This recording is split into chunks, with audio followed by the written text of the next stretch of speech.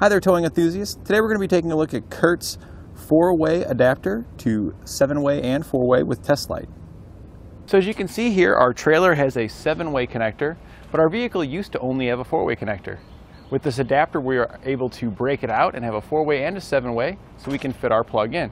Because without it, it's like trying to fit a round peg in a square hole. When comparing this to other similar adapters, the things that I like about this one over those is that it has both the 7-way and the 4-way. Some are just an adapter at the back that will allow you to plug your 4-way into it, giving you a 7-way, but then you lose the functionality of your 4-way unless you were to unplug it from your 7-way each time. I love having this breakout for your various accessories that you may use. Another feature that really stands out is the tester that's included in it. And this is a great thing to have on hand, because often whenever you have an issue with your trailer, it always seems to be like when you're out on vacation. And why spend time having to go to a shop to get it fixed when you can have a tester right here and you can immediately tell if the fault is with your vehicle side or your trailer side for a quick, easy diagnosis so you can get that problem fixed and get back on the road. If you have an existing 4-way connector on your vehicle, this adapter will attach and it'll plug right into your 4-way connection.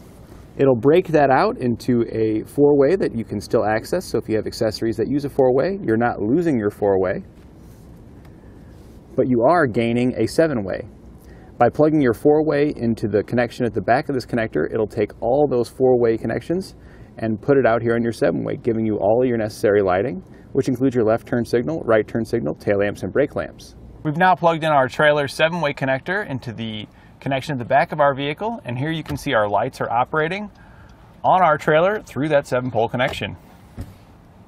This will keep us safe and legal when using our trailer, and it allows everybody behind us to know our intentions when driving down the road because they can see all of our lighting signals.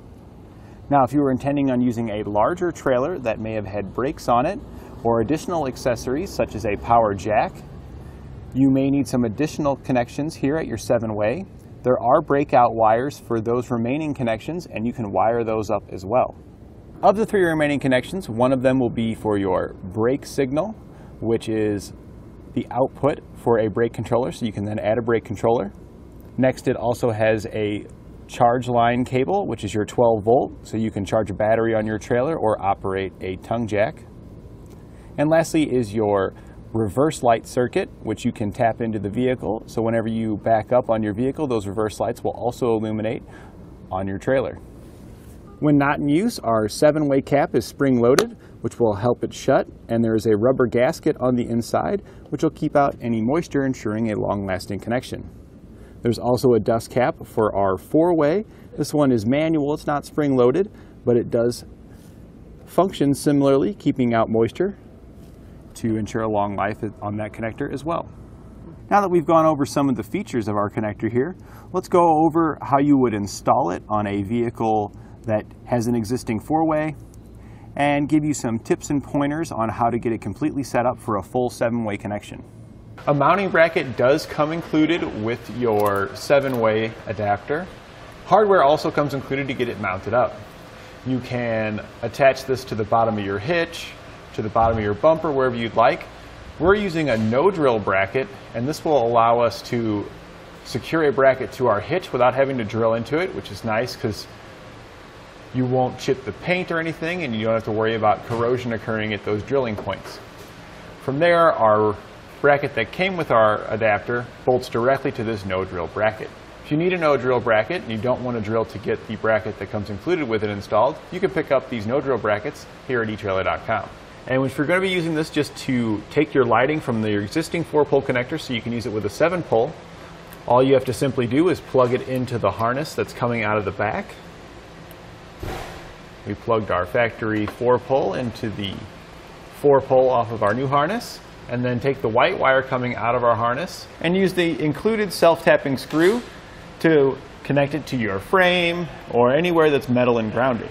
And if you're just using it for your lights, you're all done. These 3 wires don't need to be connected, and we'll have all of our lighting signals at our 7-way as well as the 4-way located easily and conveniently at the back of the vehicle.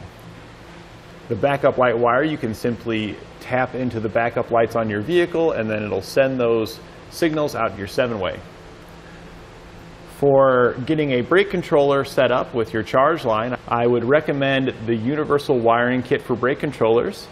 You can pick it up here at etrailer.com by using part number 5506.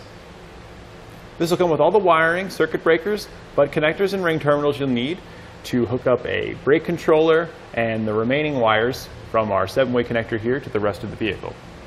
Once you got it all hooked up, we can test it out to make sure that everything's working using the included tester on the side of our 7-pole connector here.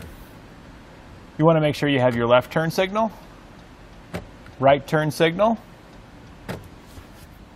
tail lamps, and brake lamps. And that completes our look at CURT's 4-way adapter to a 7-way and 4-way with test light.